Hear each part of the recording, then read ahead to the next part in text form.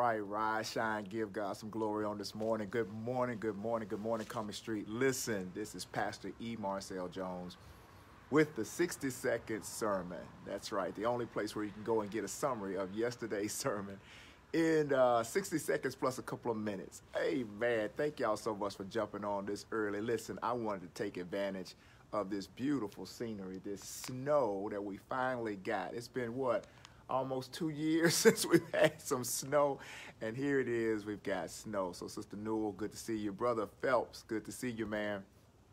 Sister Ayers, Sister Ratliff, look at Tan. Tracy, what's going on this morning? Good morning to each of you, Nelson and Hudson and the rest of you all that are part of this Cumming Street family.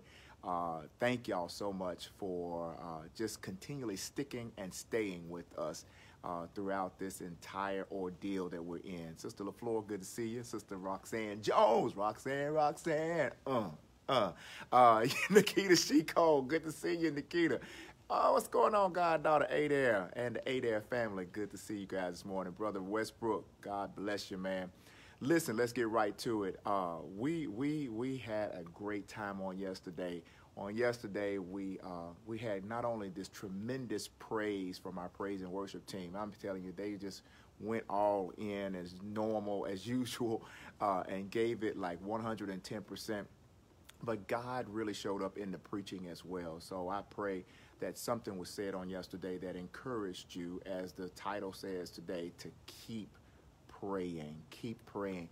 Basically, we came from Acts chapter 16, right around verse 22, 23, 24, 25, and all through 34. You go back and read it in your own time, but let me give you a summary of what happened. Essentially, what happened was Paul and Silas found themselves in Philippi. They were en route, if you would, on their missionary journey throughout all of Greece, and they were trying to spread the gospel. They end up in Philippi, and this young girl starts following them around and taunting them with this saying that she kept saying, which was, "These are the servants of the Most High who show you the way of salvation." And then she just kept saying it loudly and just interrupting, just trying her best to bring unnecessary attention to the men of God as they were trying to do God's bidding. Good to see you, Sister Tyson. And so as a result, Sister Turner, what ended up happening, Brother Pierre Tillman, good to see you as well, man. What ended up happening was Paul got tired of the non-stop taunting that this young girl, who turns out was psychic, had some powers that were demonic, if you would. And when he cast that demonic influence out of her, then the men who were pimping her, who were using her, her gift was being used. Her gift was being prostituted, if you would. Then their income, their source of income, ended up drying up when he cast out that influence. She was freed, but then it caused problems otherwise. And so as a result, the men and a mob, if you would, started beating and stripping Paul and Silas of their clothes and beating them with rods. And the Bible says that they had the magistrates to arrest them. And that's where the story begins. We find Paul and Silas in a jail cell. They are in prison. They are in chains. They are tethered at the feet. They are tethered at the hands. And here it is. Let me do something real quickly. I had to shut that because my computer on the side was getting snowflakes, and it was sending me a message that it's getting wet. So I don't want you to see something else happen that's not supposed to happen. Like electrocution and anything. Yeah, we're praying against that. All right. So as a result of that, here it is. Paul and Silas could have had any kind of party, but around 11:50, 11:45-ish, instead of them having a pity party, they decide to have a praise party. Oh my God, y'all, that was where I was trying. Y'all don't understand. On Sundays, if we did have the congregation right there and you guys were feeding and I'm feeding and we're feeding off each other and the Spirit of God is moving and the only thing that's separating us is air. You know, right now the only thing that separates us is just this screen. You know, I can't hear you, you can hear me. We're spirit connected, but that's, you know, and so I gotta stay the course because I'm trying to make certain I stay in my time and stay. But baby boy, when I'm telling you, if we were just in the sanctuary of the Lord, and everybody was feeling and hearing the word of God being preached and the praises going forth from, oh my God, it would be chaos, church. Oh my God. But listen. What ended up happening, they decided they're not going to have a pity party. They decided they're going to have a praise party.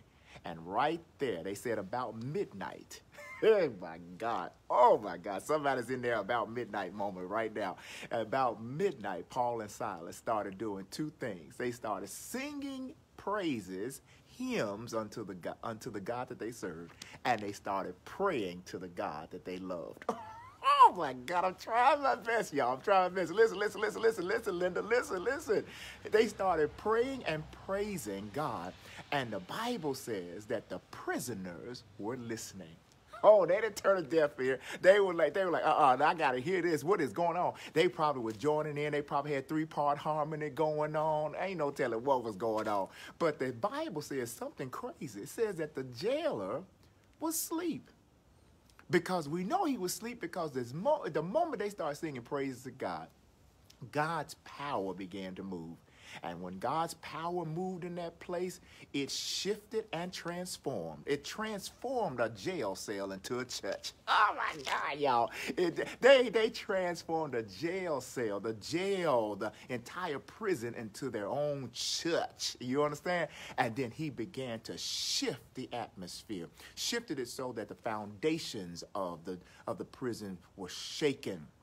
And when that happened, the doors flew open, chains fell off, and people were free at that point to go. That's when the jailer woke up and he's afraid. Oh, not on my watch. Not on my watch. He was afraid that prisoners were escaping, Veronica, that Michelle Johnson, that prisoners were escaping. And what he found out was when he called out, brought the torch in, found out, Paul said, calm yourself, man. Calm yourself. Don't kill yourself over this. Because he was about to kill himself, the Bible says. All of a sudden, Brian Woods, good to see you, man. He says, we're okay. We're all here. We ain't going nowhere.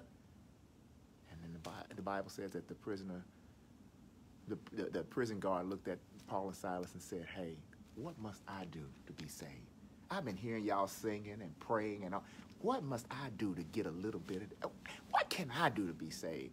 Paul says, I'm glad you asked. The Bible finishes that whole passage by saying that the prison guard, took Paul and Silas into his home, cleaned up their wounds. Oh my God, cleaned up their wounds, and then gave them something to eat. And the Bible says that Paul and Silas preached the gospel unto not only this man, but his household. And right there, Robin Clark Smith, right there, he and his entire household were saved. I said all that to say this.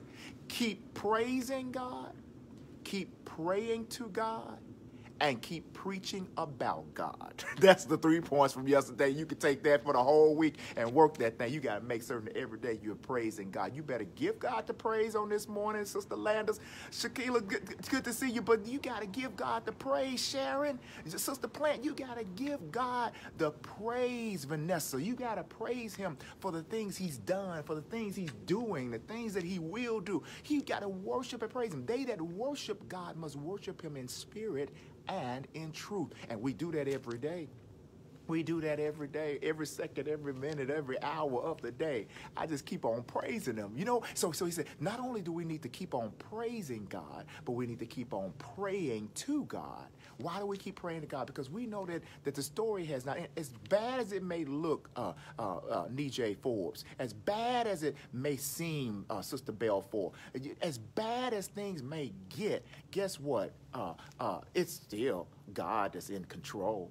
And so what we do is we could learn to turn things over to him. We turn stuff over. God, I can't handle that. I'm going to let you have that one as well, because God, I can't handle. So God, show me the way. Get up in the morning and praise him for things that he's already done.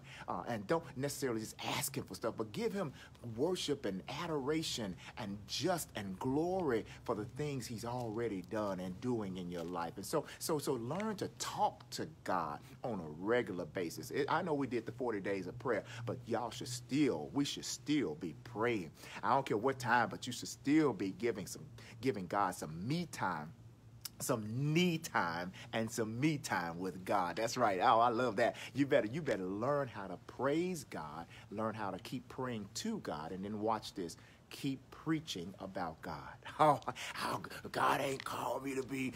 Nah, we ain't talking about this calling, because guess what? All of us have been called. When we are called to salvation, all of us have been chosen to open up our mouths and spread the word and proclaim the riches of God's glory through his son, Jesus Christ. Salvation, the good news, salvation comes from Jesus Christ, through Jesus Christ. And so we've been called to keep on preaching. You ain't got to tell the exact verse and all. You just got to open up your mouth and give a word of deliverance, a word of salvation to someone who may not know Jesus in the pardon of their sins, who needs to know him, who needs to be free, who needs liberty, and whom the Son sets free is free indeed. And so we keep on, Jackie Turner. We keep on praising. We keep on Sister Green preaching. We keep on Sister Banks. We keep on praying, praising, and preaching. And Brother Maddox, we just keep on doing it, because guess what? As long as God gives us life, breath, and strength, we got to keep doing what God called us to do, and that's to seek and save those that are lost. And the people of God, the people of God said, amen. Amen. Listen, I got to get out of here. I know I'm getting ready to make me a snowball, but I don't know. It might be a little bit. No, this ain't enough to make a snowball. This dusting. But you know what? I praise God for the dusting, because it's beautiful. It looks good. It looks good out here. And it's not sticking to the streets, so it's safe, I know all y'all kept. Somebody was praying last night for a snow day, but guess what? God had to show his own. He gave you your snow day, but he didn't give you your day off. So you still got to go to work. So now, but no. Okay, keep praying, keep praising, keep preaching. It's gonna come. You gonna get your blizzard. You might have to move to Chicago, but you gonna get your blizzard that you've been praying for. You do your little snow dance, and that's fine. But when it's all said and done, God gave you a job to go to. So you praise God. God gave you the knowledge to be in school. So okay, praise God. So here it is, y'all. I gotta get out here. Y'all have been a beautiful blessing to me. God bless you, each of you, and your families as well. As always, I'm out of here. Peace. I can get it off. I tell you, I can push it off with these gloves. I might just have to take my gloves off and do it instead of being